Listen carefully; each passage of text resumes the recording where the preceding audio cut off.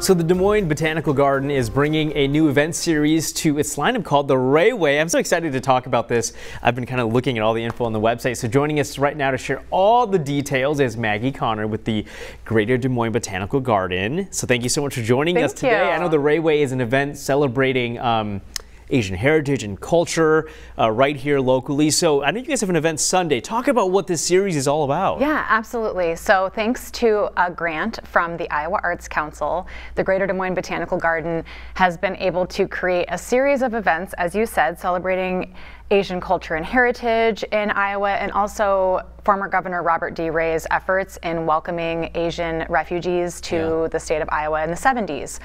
And so throughout the months of September and October, we've been planning events both at the Greater Des Moines Botanical Garden and the Robert D. Ray Asian Garden, which is just down the street.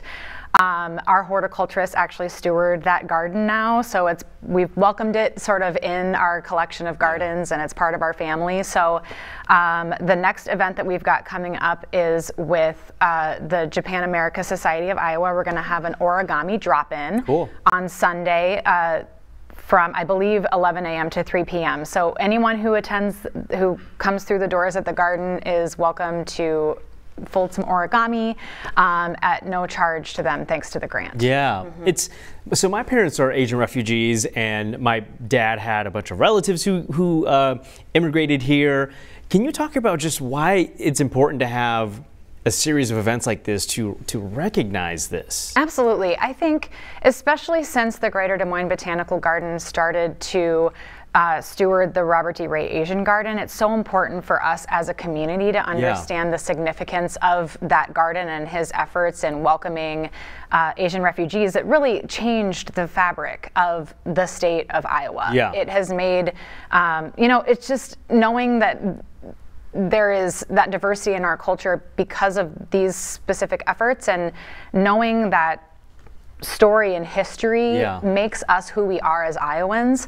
One event that we have that's ongoing throughout the month is an art in our North Gallery. There's art that was created by individuals like you who are descendants of people who were refugees in Iowa, and so it tells the story of their journey, and then at the very end there is a depiction or a print of Iowa Shares, which is a painting that depicts the efforts of Robert D. Ray to bring refugees to Iowa. So it's a really moving exhibit that showcases the vibrancy and the culture that is here in Iowa because of what happened back in the 70s welcoming refugees. Right, and these communities have become just a fabric of our city. So for those who are interested in getting taking part in these events, I know there's going to be a bunch more events throughout the rest of the month. Where can people find information? We have 4 more events throughout the end of the month. Anyone can go to dmbotanicalgarden.com/the-ray-way